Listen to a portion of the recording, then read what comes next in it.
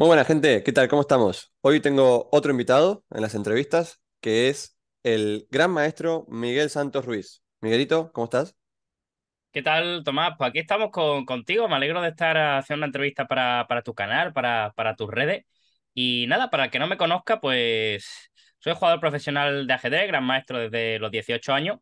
Y bueno, pues ahora también tengo, digamos, a la par que jugador profesional, pues también he empezado ahí en el mundo de los directos, trabajando para alguna empresa como Chess24, como chess.com. Y pues en eso estamos, básicamente. Bien, ahora te voy a hacer una pregunta que vos te describas no solo como jugador o tu carrera profesional, sino también como persona, qué cosas te gustan y demás.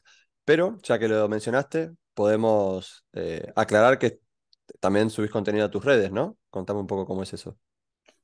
Sí, justo además creé un canal de YouTube hace nada, hace un par de semanas, donde se llama Ajedrez con Miguelito, que fue un poco la idea porque, bueno, ya estaba haciendo yo mucho contenido para otras plataformas y dije, bueno, pues ya que estoy haciendo contenido para otras plataformas, ¿por qué no aprovechar? Y creo también ya de paso que tengo las herramientas, gracias a que trabajo para ello, pues para crear un poquito de contenido para mí también, ¿no?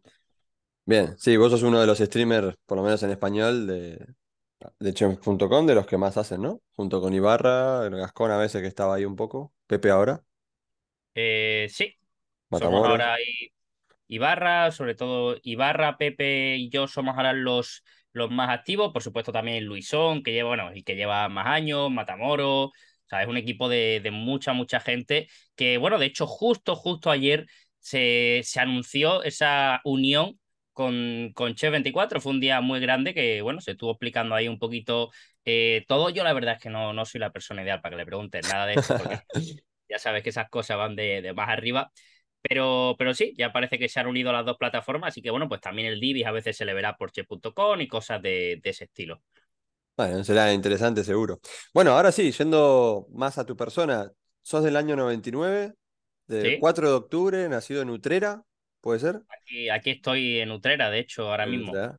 Muy bien. Y contame un poco, muy rápidamente, para el que no te conozca, o sea, que solo sepa que sos jugador y streamer y poco más. ¿Quién sos? O sea, si has estudiado algo, ¿qué más te gusta hacer? Pues bueno, yo empecé a jugar al ajedrez muy pequeñito, con unos 6 años más o menos, de medio de casualidad ahí en Navidad en casa de mis primas. Y a partir de ahí yo ya me apunté a lo que serían bueno, las clases de ajedrez, digamos, extraescolares, dentro de un colegio. Empecé a mejorar un poco, me gustaba mucho, ganaba quizás algunos campeonatos de provinciales o campeonatos no tan grandes, y ya decidí dar el paso y pillarme lo que sería un profesor individual, ¿no? Y Bien. poco a poco seguí así, seguí estudiando, seguí haciendo todo, seguí haciendo deporte, que yo siempre lo combino un poco con todo, creo que es muy importante. Y cuando llegué, no me acuerdo ya si tenía 15 16 años, fue justo cuando acabas la educación secundaria en España, que se llama eso. Ujú. Decidí, dije, bueno, pues voy a dedicarme 2 años al ajedrez, a ver qué pasa. En vez de hacer bachillerato, dije, bueno, me voy a dedicar 2 años, me voy a poner a estudiar todos los días, pues yo qué sé, 6 7 horas todos los días, hacerme un calendario de torneo, no me podía estar un mes sin jugar un torneo, y en 2 años mi objetivo realmente era intentar llegar a 2600. Bien. Cosa que realmente no conseguí en 2 años, lo conseguí no sé si fueron en cuatro, porque ¿Cuánto al lo, final eso... ¿Cómo? cuánto lo tenías en ese momento? Perdón que te interrumpa. Cuando yo empecé tenía... La decisión la tomé con 2.360, pero Mm. justo ese verano, antes de que yo realmente empezara las clases, subí mucho y estaba como en 2.450 ya. Vale, ok. ¿Y vos Así que realmente... ¿Qué? te veías como capacitado, por así decirlo, para en 2 años llegar a 2600?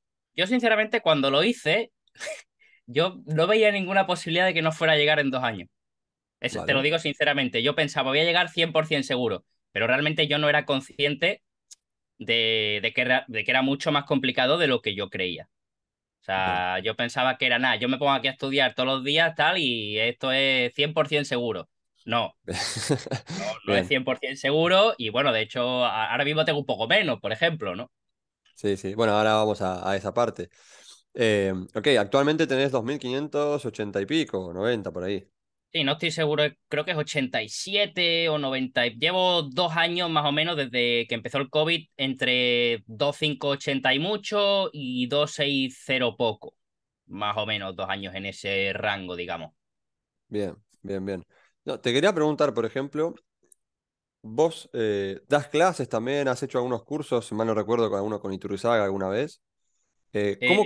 Sí, empezamos a, bueno, alguna especie de clases grupales con Iturrizaga durante la pandemia, luego ya paramos de darlas porque realmente al ser grupales era gente de países diferentes, con lo cual, sobre todo de Latinoamérica y de España, y entonces en el momento que el horario laboral volvió a entrar de una manera normal y volvieron a haber torneos, y encima que había gente más pequeña y más grande, cuadrar el horario de un niño en España con un padre en Latinoamérica, pues te puedes imaginar que no Era había que muy cambiar complicado. todo, toda la logística, ¿no?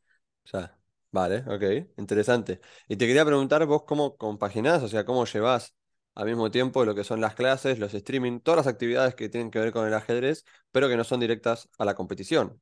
O sea, vos crees que te afecta de una manera negativa, que es neutra o incluso te ayuda. A ver, yo sinceramente creo que positivo no es, me refiero, dentro de la carrera de jugador profesional. Si realmente quieres ser full jugador profesional, yo creo que lo mejor que puedes hacer es centrarse en eso. Por supuesto, tenemos el caso de Nakamura, que hemos visto como, bueno, pues desde que es streamer el tío ha mejorado una barbaridad y parece que ahora Mm. está más confiado, que le importa un poco menos. Incluso estaba en el candidato, que el tío acababa su partida en candidatos, que era quizás el torneo más importante que estaba jugando, que tenía buenas chances que el tío después subía su partida del día a su canal de YouTube porque le relajaba.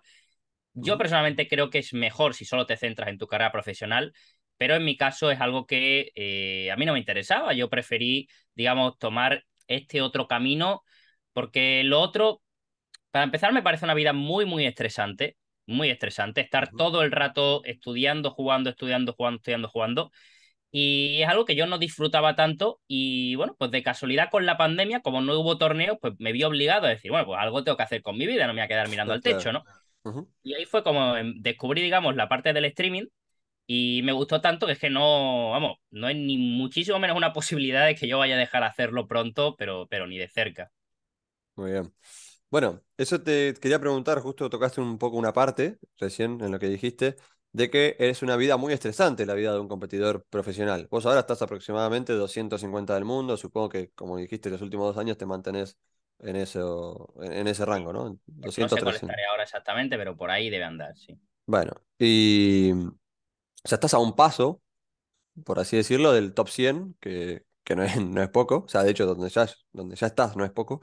Pero es muy estresante y como habías dicho hace un rato, nadie te asegura que vas a llegar, ¿no? Como por ejemplo cuando vos decías que en 2 años ibas a llegar a 2600, no es que estudiás 7, 6 o 8 o la cantidad de horas que sea Claro. y llegás seguro. No, no, ni mucho menos. Bueno, de hecho, bueno, será por gente que lo hace y no llega. De todas maneras, en mi caso, el por qué no lo hago no es porque vaya a llegar o no, es porque aunque llegase, no sé hasta qué punto me gustaría seguir por esa rama, digamos. No descarto que en un momento, pues quizás vuelvo a centrarme un poquito más en todo y a centrarme un poco más en volver a ser o en volver a intentar subir bastante nivel, pero de momento no lo veo y es lo que tú dices. Aparte que tampoco es que tú llegues, por ejemplo, a 2600. Imagínate que subes 50 puntos, llegas a 2650. Sí. Imagínate más, te digo, que llegas a 2700. Ujú. Tampoco te cambia tantísimo todo.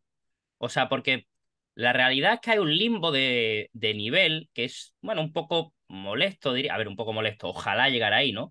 Pero incluso un jugador de 2700, por ejemplo, de 2700 a 2720, estás en Ok. un spot raro, porque estás en un spot que si no eres bastante joven, no te van a invitar a torneos de élite, con lo Ujú. cual no te van a invitar porque simplemente hay, bueno, hay 30 tíos que son mejores que tú que seguramente pues prefieran invitar antes que a ti Sí. y tampoco es que sea un elo con el cual tú te puedas poner a jugar cualquier torneo, porque si tú tienes 2700 y te pones a jugar Opens, Lo pues vas a igual en bajar. los Opens es que vas a bajar el elo. O sea, aunque ganes el torneo, vas a tener que ganar con 8 de 9 o 8,5 de 9, con lo cual no son torneos que realmente sean interesantes. O sea, porque de la manera que está hecho el formato del elo, pues llega un punto que ciertos torneos, aunque sea superior al resto, pues no te interesa ganar, porque igual te hacen unas tablas. Por ejemplo, tú con negras toca un tío de 2500 que juega Ujú. muy bien y te hace tabla y tú tienes 2700, te mete un leñazo que igual para recuperarlo tienes que ganar tres seguidas a gente de ese nivel, que puede llegar a hacerlo, pero Eh, no es lo más ideal. Es muy difícil, exactamente. Sí, estoy de acuerdo ahí. Ok.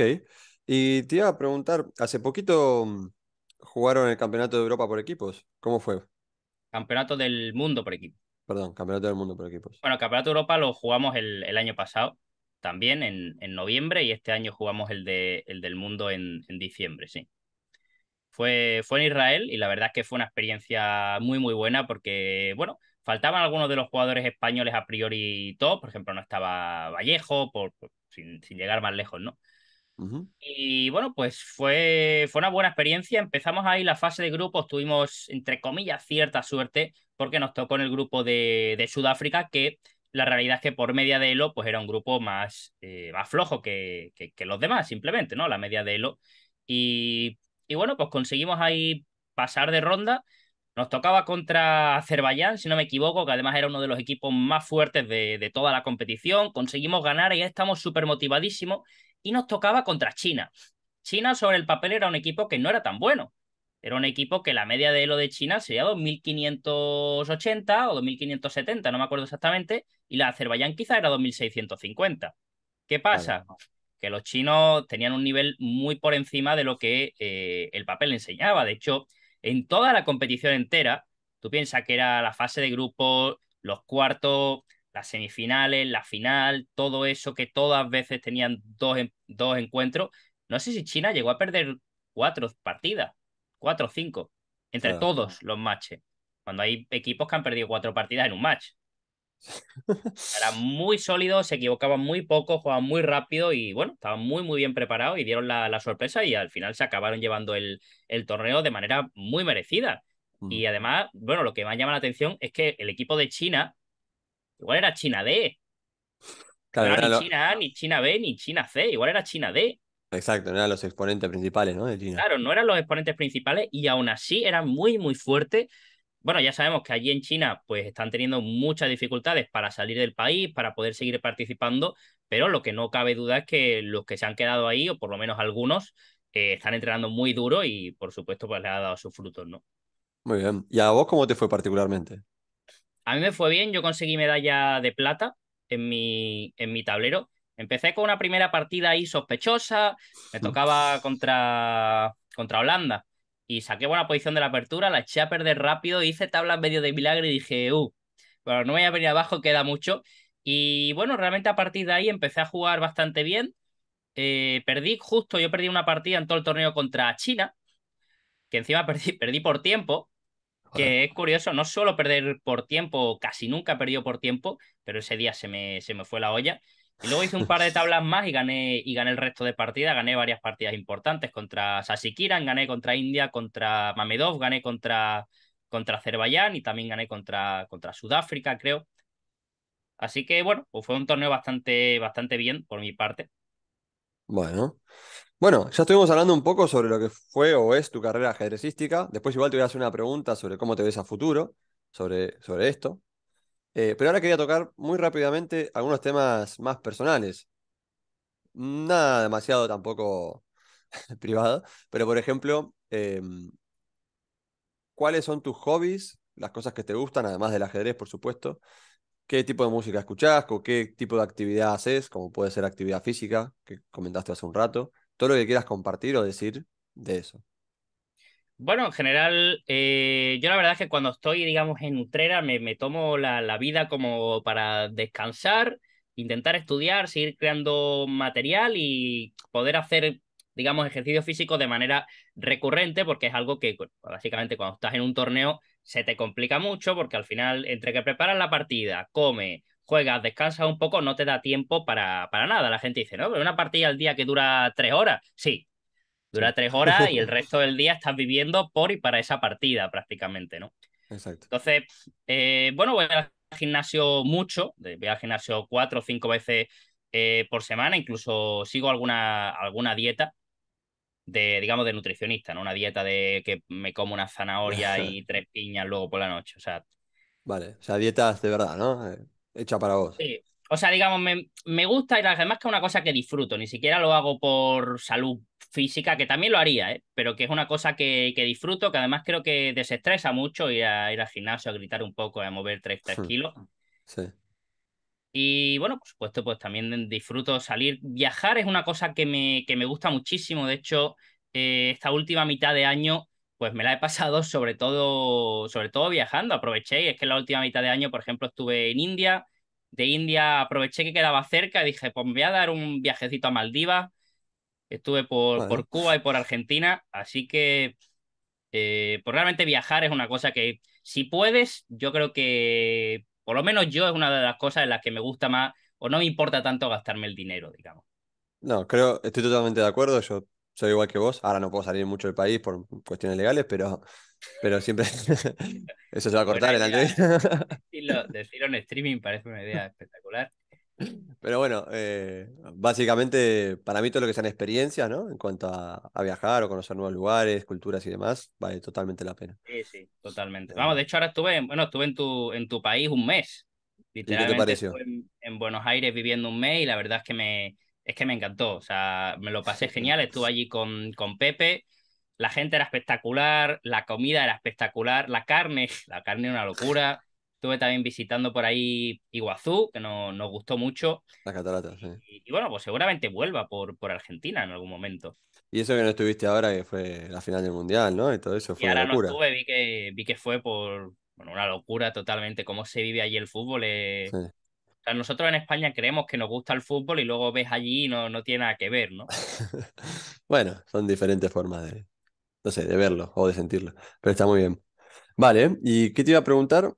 Esto es una pregunta que te voy a hacer yo ahora. Va a ser casi de las últimas preguntas. Después de eso viene una pregunta que te hizo el invitado anterior sin saber que vos ibas a venir. O sea, no sabía quién iba a Ojo, hacer. Es una pregunta así al anónimo, por así decirlo. Y luego te voy a pedir que vos hagas una pregunta al próximo invitado que tampoco sabemos quién es.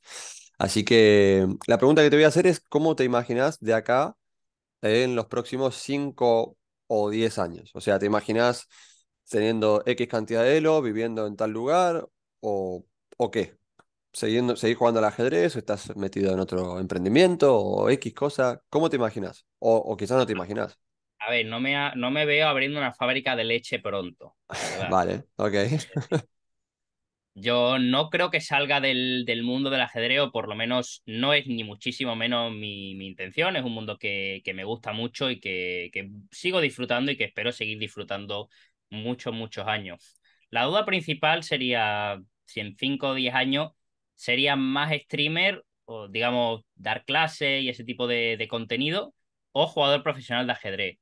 Yo estoy casi seguro de que va a ser la opción A, que será que probablemente en 5 o 10 años, obviamente queda mucho, no se sabe, pero mi idea sería haber crecido un poco como streamer, como creador de contenido y dando clases también, entrenando, ojalá que a jugadores muy fuertes y más o menos digamos que los tiros irían por ahí.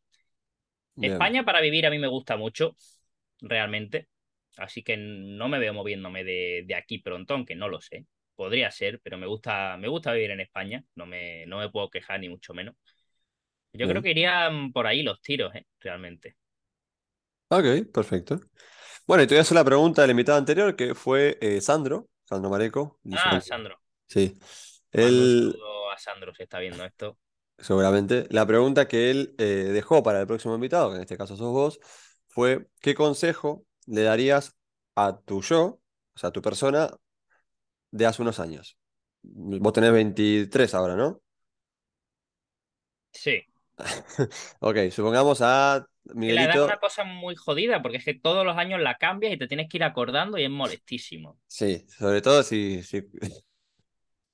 joder, si eres joven. A mí me pasa lo mismo, ahora tengo 24, pero cuando tenía 23 no sabía bien cómo era. Bueno, la pregunta es, entonces, ¿qué consejo le darías o qué le quisieras decir a tu persona de hace unos años? En este caso vamos a poner una edad estimada de 15 años, que además coincide justo con la época que vos te pusiste a estudiar mucho 15, ajedrez, ¿no?